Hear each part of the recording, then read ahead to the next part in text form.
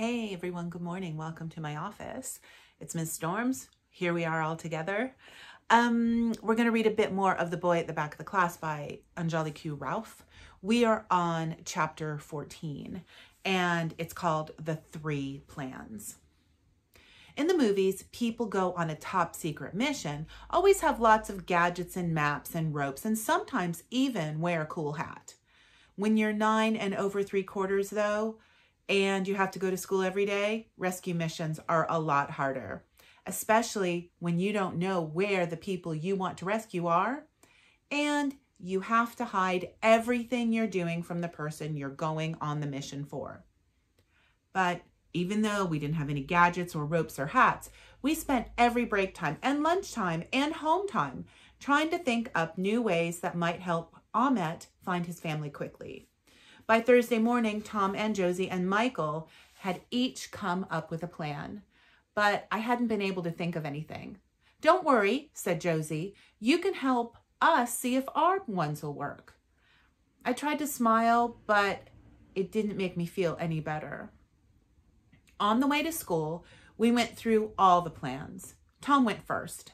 He said we should write the Prime Minister and tell her to keep the gates open until Ahmet had found his family. He'd even gotten the address of the Prime Minister's house from his dad and written out the letter.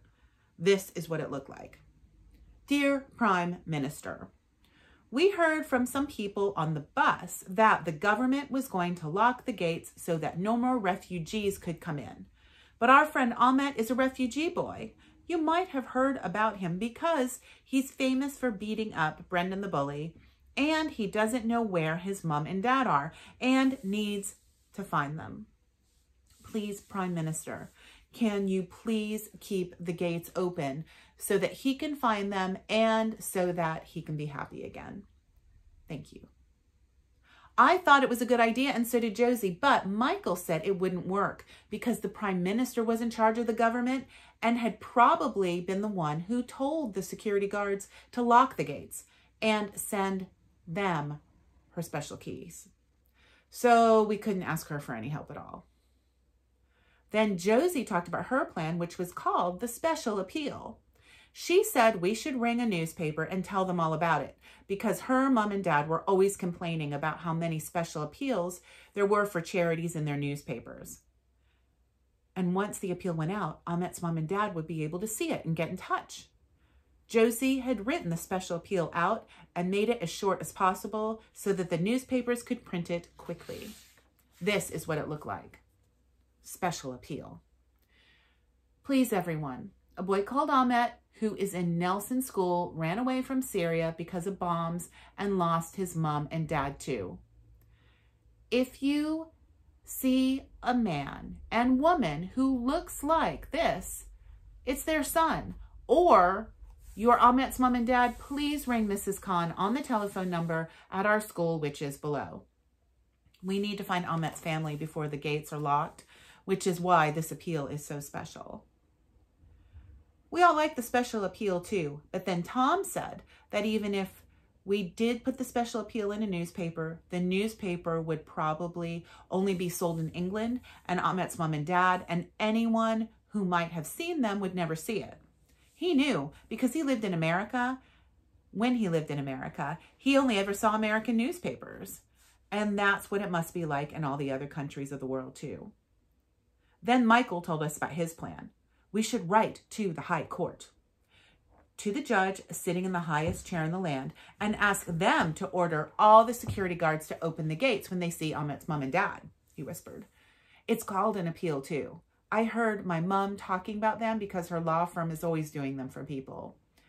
I'd ask her to help Ahmet, but she's always complaining about how much work she has to do, and she charges hundreds of pounds an hour." "But we can't afford that," cried out Tom. "I know," replied Michael, rolling his eyes, "which is why I'm saying we should do the special appeal ourselves." "Is it an appeal like my newspaper one?" asked Josie. "Sort of, except it's for a judge. All we need to do is find out who the highest judge in the land is and write to them," replied Michael. "We could even send them your appeal," he said, giving Josie a nudge on the arm. We'd only need to change a little bit.